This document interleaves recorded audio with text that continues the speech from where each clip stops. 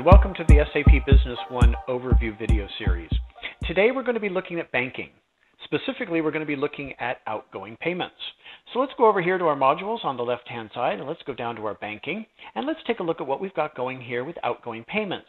As we can see, I can do an outgoing payment, I can do a check for payment, I could do a void check for payment, or I could do a report for my payments. But let's just go out and look at our outgoing payments and what we have available here. Now, as we can see, what I can do is I could go in and choose whatever type of vendor or customer as an outgoing payment that I wanted this to do. I'm going to go to a vendor here, and let's go and choose one of our vendors. Let's choose Far East Imports, and we're going to pick that up in the system.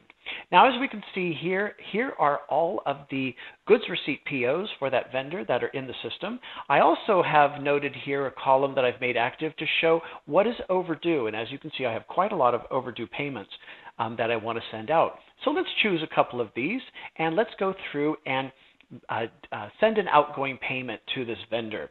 So what we're going to notice down here on the right-hand side, here's that total. Well, I'm going to click on my little bank, and what we're going to do is I'm going to copy this, and I'm going to put that amount up here with a copy and a paste. Makes it very simple and easy for me to do this within the system. Now, I can do this as a check, which I'm going to be doing today. I could do this as a bank transfer if I wanted to. If I was going to be putting this onto a credit card, I could also do that. Or if I was going to be doing cash, I would find what GL account I wanted my cash to come from. But we're going to do this as a check, and we're going to see that all of that item and amount is in the system. There we go. It has been provided to me. We can see those two items are highlighted, and very simply and easily, I'm going to add that on into the system. Now, here we go. It takes me back to a blank screen. So nice and easy for me to look at this.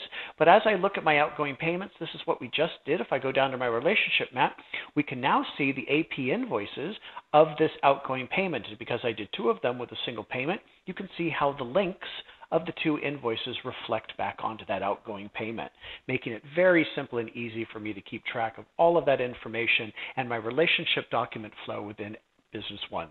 Thank you very much for listening to the overview today of banking outgoing payments.